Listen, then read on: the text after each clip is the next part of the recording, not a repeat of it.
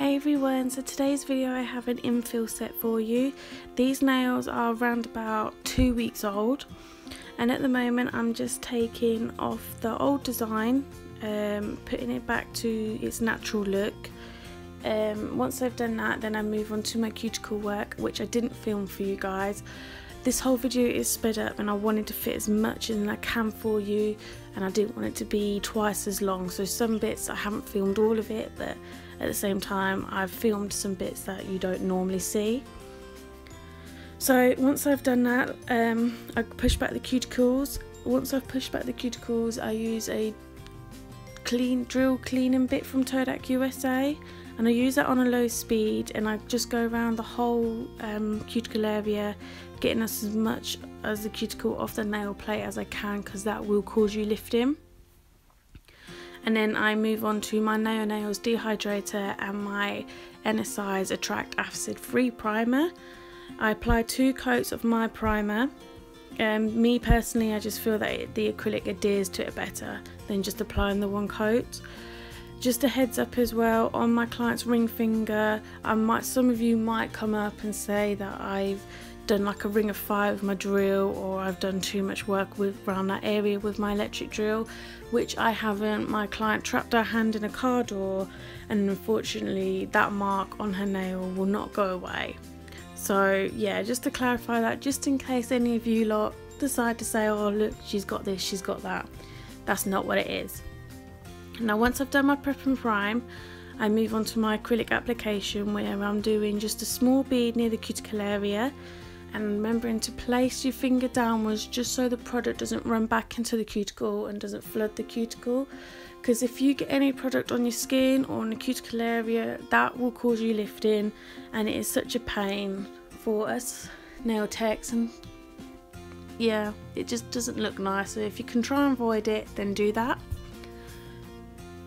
And because my client only has a natural overlay, she doesn't have any artificial tips on there, I do feel that I have to apply just a little bit more acrylic near the free edge, just to give it just a bit more strength, and obviously around the apex area as well. Once I've applied all my acrylic, I let that dry. It is quite a warm sunny day, so the acrylic didn't take as long to dry. So once I've done that, I let it set, and then I go on to my e-file, and then I just reshape the free edge, just because I felt like I had to just a little bit more.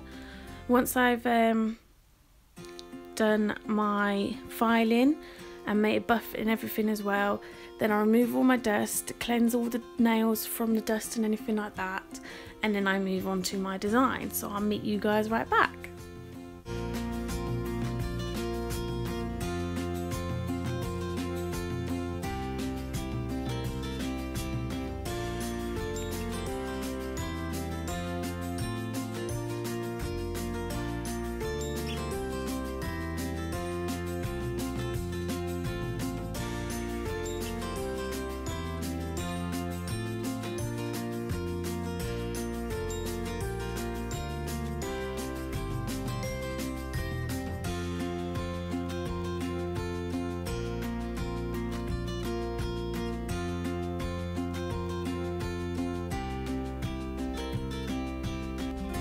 Okay, so the design I'm doing is a red and white design. Now on the little finger, the middle finger, the pointer finger and the thumb is all red, and I apply 2 thin coats of this, remembering you must apply your gel polish with thin even coats, because otherwise they will not cure properly underneath your lamp.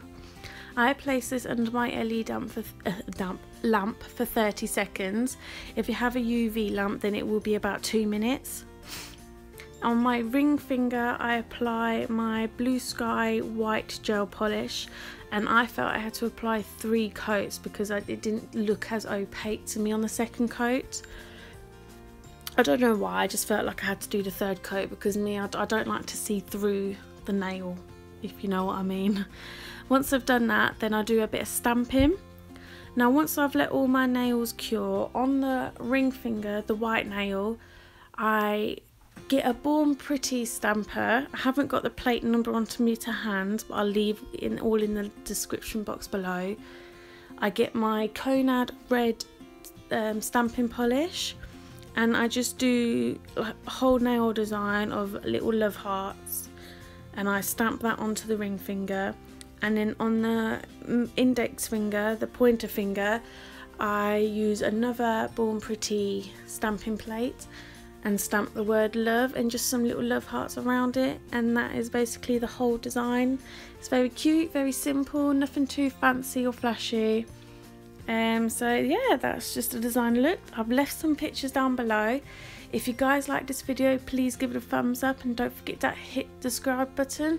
I'm so close to 100 subscribers, and I am so thankful for everybody who stuck around and supported me.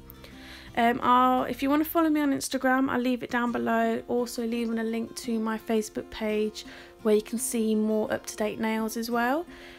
Also on my Instagram you will see a bunch of nails that I do which I don't normally post onto my YouTube